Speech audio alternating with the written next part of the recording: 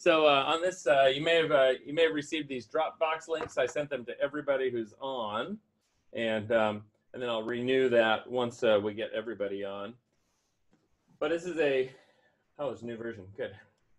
So this is an app called Fourscore, FOR Score, and it looks like this one. It's got a little scribble on it. And that's my son with his cat. What happens here is that anything you put in there, like I take pictures sometimes of pieces I'm working on, and then the page turns can go like this. This is a half page, so that when I get down to the bottom of this, I can look up and go automatically there to the next page. It's kind of convenient, and it works on any kind of tablet device for music making. Now that we're all distance learning, and if you don't necessarily have access to a printer, printer I think is kind of the best thing, and I still use it quite a lot for making parts and making performance parts this way. So this is something that I taped in so that I wouldn't have to do a page turn as difficultly. So like for instance, this comes out to here. I can actually start the whole piece here and then go all the way to this movement, to movement 3, the end of movement 3, and then I just flip the page, one page, and then I have 4 pages out to here to get all the way to variation 6. Actually, I'd probably do it all the way here to the bottom. But anyway, you get it on a music stand like this, and this is how we do analog parts. So I have this original part here, and so that I can make it into a performance part, I will make copies under fair use of this part, and then, of this page, and then tape it in with that page, so that it's an extension. Okay, you should buy parts, and you can get them through Sheet Music Plus and JW Pepper. The best place to find the Braval Sonata that I sent you is actually in the Suzuki Book 4, and it's got a great version of that because it's got great fingerings and great bowings, and it's really it fixes all of the problems in it. But that's the piece that we're gonna sort of work from. And I'd like to sort of introduce it to you. We worked on it, I think about 2 weeks ago, a little bit, but I'd like everybody to be able to play it and play it well. And a few of you who are taking lessons, well, one of you is taking lessons, is working on this specific piece, so you're probably going to be one of the leaders in it. And we'll hit it off and on. So within Fourscore, for instance, I might find myself with this piece of music as well, and then just working with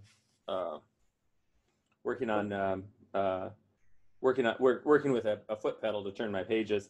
Anytime I want to write, I just sort of come over here and I write. Oh, why isn't it writing? Oh, must be not plugged in. I bet the pen is all crazy. Dun, dun, dun, dun. So in just a moment, we will get ourselves worked into cello playing, but I wanted to sort of give you some resources. The pen is at 1%. I'm going to leave it on over here. All right, with that, and I'll show you some tricks later on in the class. With that, let's get to playing.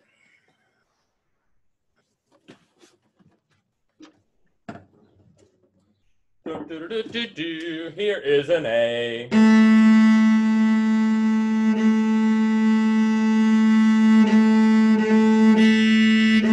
Can you hear me? Okay.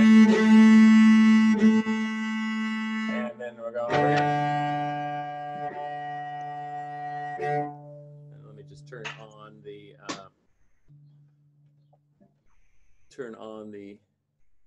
audio. Users. Participants, there we go.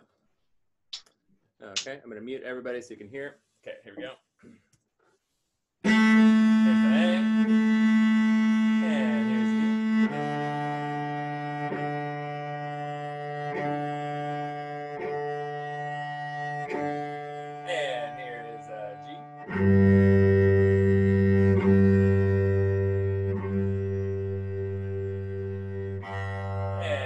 C.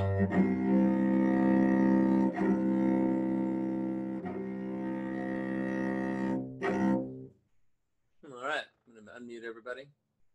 All right, so what kinds of things have you been working on with the cello this last day? Anybody do some really crazy, wild things? You want to share? Any of you play for grandma? Any of you play for family or on a video conference like this? Oh, good. All right, we got some people. Yeah, that's great. I'm glad to hear it. No doubt, you've probably built up a lot of skills playing all over the fingerboard, and so that's kind of exciting. Let's go. I'm super excited that you're using your cello and making music to do things. That's better than just watching TikTok all day, right? No, nobody here watches TikTok. I know. Okay, so let's go over here to the scale. I'm going to share a little something. Oops. There we go. Here's that page. Sharing out. Okay, and then we're going to hit page 2. B flat major. Oh, that's 2 octaves. Page 12. There we go. A B flat major. Okay, good. And then just to make this thing a little smaller.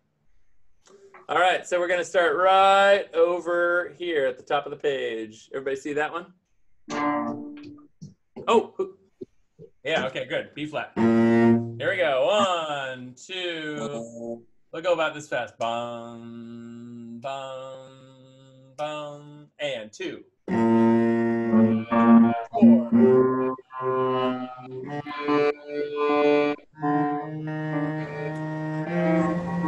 Yep. Almost forgot.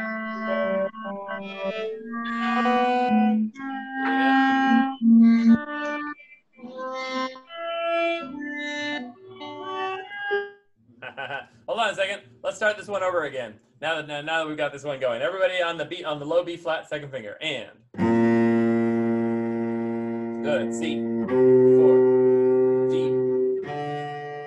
E flat or E flat F G open A B flat 1 C 2 D 4 D 1 excuse me E flat 1 2 F 4 G 1 A 2 B flat 3 C 1 D 2 E flat 1 F 2 G 1 second line A 2 and B flat 3 coming back down A 2 G 1 F 2 E flat 1 D 2 C 1 B flat 3 A 2 G 1 F 4 E flat 2 D 1 C 2 B flat 1 and then open A F4 G 4 F2 E flat 1 D open C 4 and B flat 2. Good. All right. I'm gonna unmute you all. Now, would anybody like to play it? You get extra points and all of the love and appreciation and admiration of your colleagues. And who wants to try it with me? Yeah? I'm gonna bring you back. Anybody want to try it? All right. Well, let's speed it up. Do you have the ability to play it, or should I go back to screen share? Screen share, or you got it? Huh? I got it. I got it. Okay, anybody else? All right, let's play this thing. Ready? You can watch the fingers. And let's speed it up a little bit. Bum, bum, bum. Here we go. And.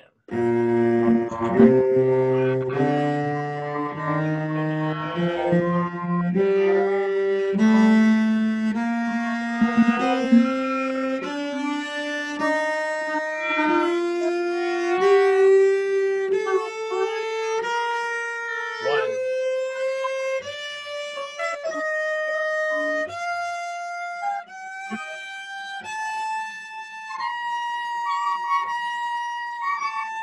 Good. Two.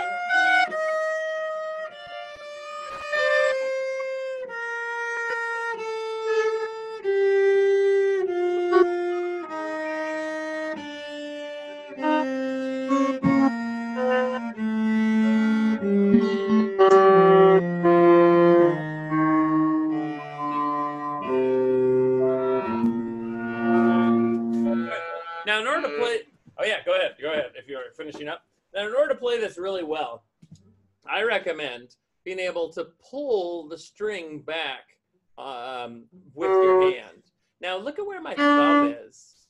Somebody take a look at where my thumb is. How is it that I'm able to hold a string to the fingerboard without using my thumb? What do I have to do there? Have any of you tried this? Yeah.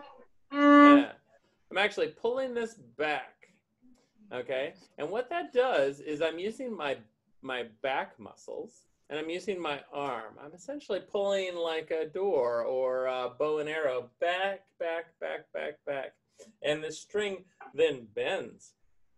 It's kind of crazy. We choose steel strings because they're so bendable. When you think about steel, it's like, that is not the first thing I think of when I think of steel, is that it's super flexible. But steel strings are really quite bendable and flexible, like a paper clip. And what we're doing is we're actually just bending and lengthening the string when we press it down. Okay, so it's a little bit higher than it would be normally. Like you have to sort of move back a little bit to be in tune. Of course, we automatically fix that with our ears. Good job. Okay, and I'm using my whole arm to pull the string back. Okay. So as we play this B flat, take your B flat here, and just be cognizant of your thumb and where that is.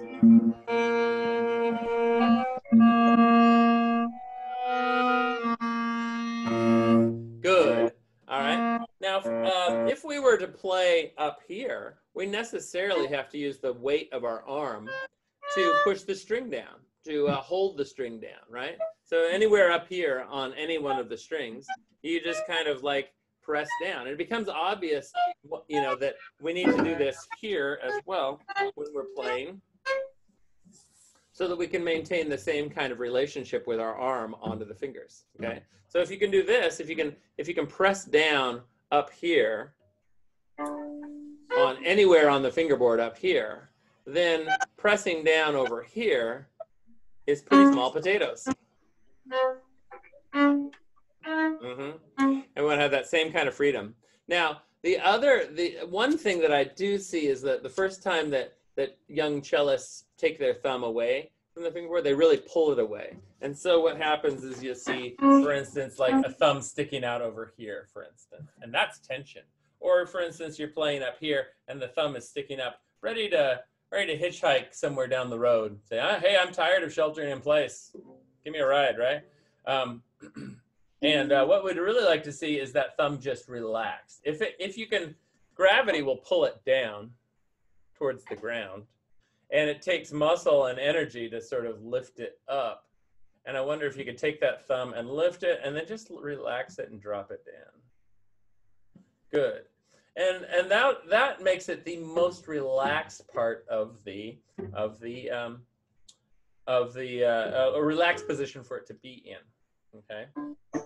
So now you can just sort of move around and get that. Okay. Now, when we go over to the arpeggio, we're actually going to use the thumb structurally to get up there. So I'm going to flip over to that.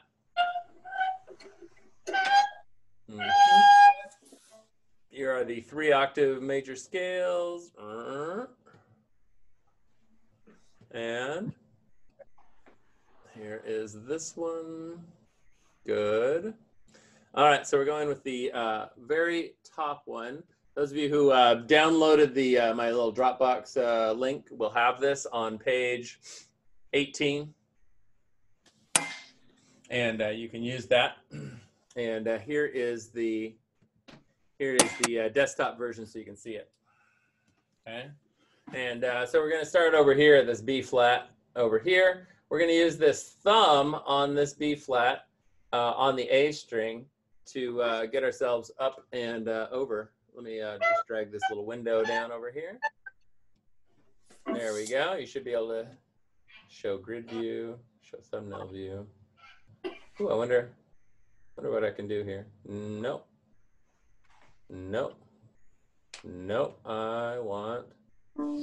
Oh, wait. Oh, wrong person though. Hold on a second. I got a plan. There we go. I want participants and I'm going to mute everybody. Yes. All right. And now it should just be me, right? Come on, me. There's me. I want this one. This is going to take just a second as I figure out the Zoom. Ready? Pin video. Yes. Okay. This is going to come in handy. All right, everybody. Oh, that's as big as it gets. Okay, great. All right. So we're going to play this B flat, which is right over here. Do, do, do, do, do, do. Okay. And let's play it. Ready? And. Oh, I'm going to unmute you all just for fun, just so we can hear everybody. Okay, ready? And same spot. And. Good. Open D. F. B flat. D1. 4. Now I'm going to go up. Yeah. And I want to have everybody on that with their thumb hanging out. And it should be this note. I hear somebody continuing to play an F, which is right here, but I need this B flat. Got to go higher.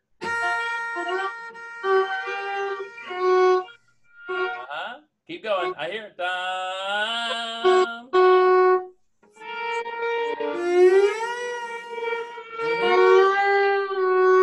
Keep going higher. I want to hear it. Yeah, there's the sound. Now we're talking. All right, so here it is. Here's the first finger, thumb B flat. First finger D. Second finger F. Good, and third finger B flat. And this is what it should look like.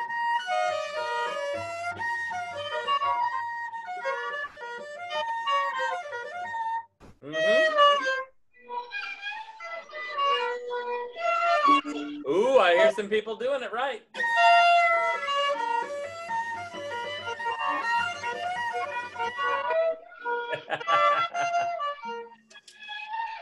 And the notes we're playing are all these right here. All these, yeah.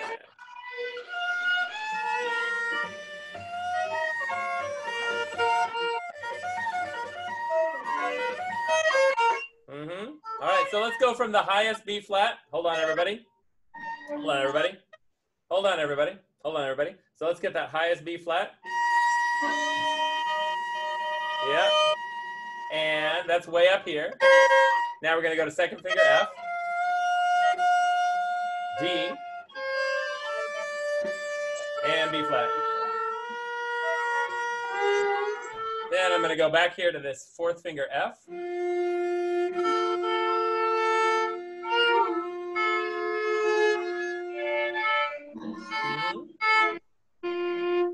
Ah, there we go. There's a good F. Now D.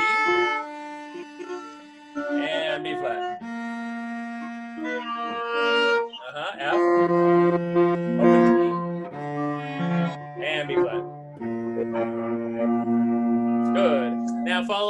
to mute everybody and follow along, and I'm going to play this real slow. We're going to start right over here at this B flat, and I'm going to call them out. Ready? B flat. D2. F2. B flat 1. Shifting up to third position, D1. F4. Thumb 2. D1. F2. And B flat 3. And F2. D1. B flat. Good. F4. D1. B flat 1. F2. D open. And B flat 2. So theoretically, going from all the way up like this.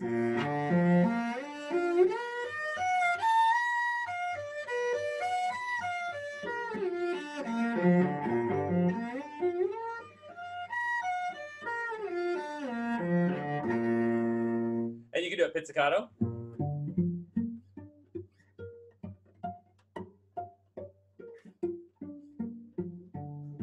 Okay, and just finding your way through that is super cool. Okay, I'm gonna unmute everybody,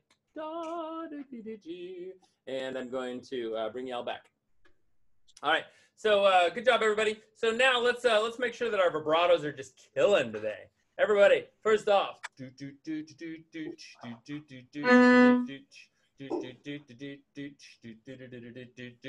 it high.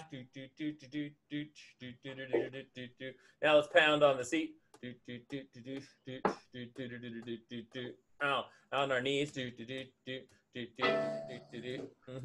Good. And then let's pound on the fingerboard. Okay.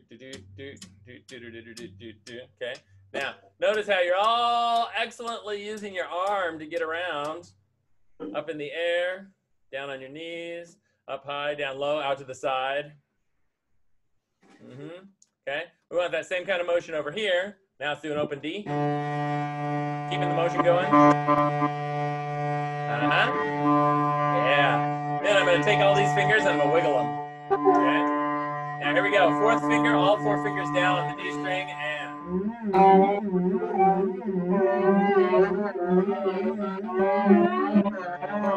then take it away. And then bring it out.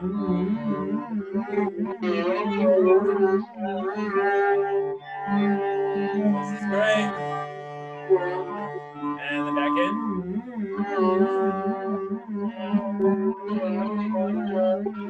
Now what this means is that you can do vibrato on any finger. So everybody, let's slide on 4.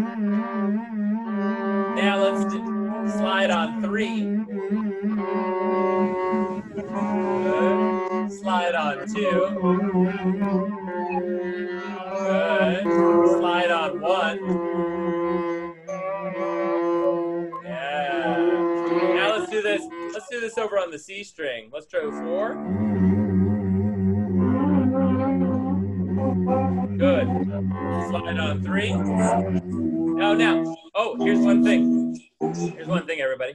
So your cello has to be really steady on your knees, on the floor, and on your chest. There are 4 points where it interacts with you. Okay. So for this to be steady here means that your arms can be free and that you can just move around like that. So and also then playing on the C string requires that your elbow go just a little bit higher. Check this out. Here I'm playing on the A string, moving over to the D, moving over to the G, and moving over to the C. In order to keep my wrist straight. Yeah, this is good. Excellent. Now let's try that on C string. Elbow's pretty high. I want to see a nice high elbow. Yeah, there we go. Be able to miss everything. Good. This is all 4 fingers down. Now let's go 3. 1, 2, 3. 1, 2. Good. 1.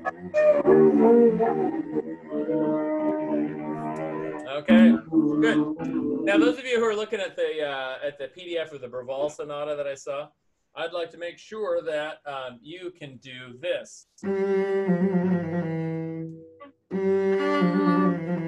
Now, that's at the end of the first line, and it's a G with an F with a trill, and then there's an E and an F.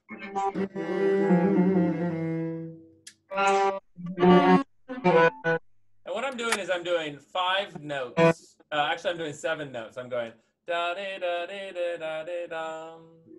1, 2, 3, 4, 5, 6, 7, and then 8th note is the E. Try that. Da da da da da da da. Go for it. Ooh, that's good.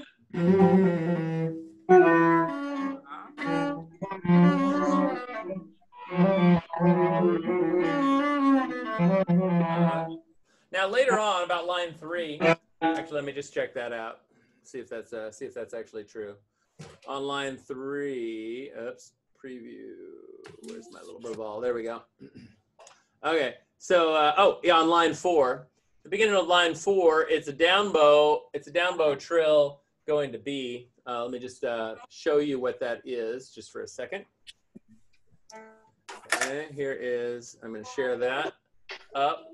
And here is that measure right there. Now it's got a trill on here. I usually do 1 or 2 trills up to the next note in the key, which is C up to D. Okay, so it's going to sound, and let me just make the video just a little bit bigger. Okay, it's going to look kind of like this.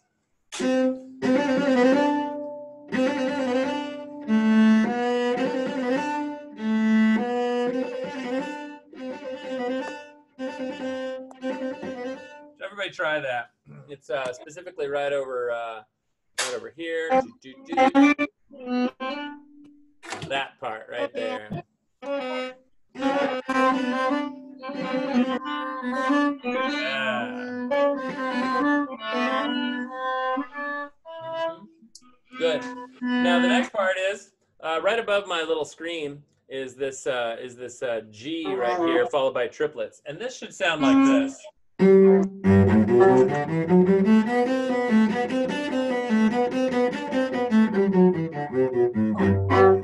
Oh, the music continues. Good. I hear some good triplets on that. What I would like to see is boom. Now that quarter note right there takes as much time as these 3 notes. This is a quarter note value. Here's a quarter note value, and here's a quarter note value. That's why they're all marked together. And the triplets means that there are 3 instead of 2. Okay. So we want to play this one. Make sure that that is a full quarter. 2, 3, 4. Let's try that, everybody. 1, 2. Here we go. Yeah, one more time. 1, 2, 3, 4.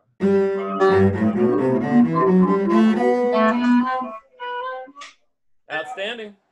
That's totally great. All right, so I'm going to bring you back into the class. Yeah.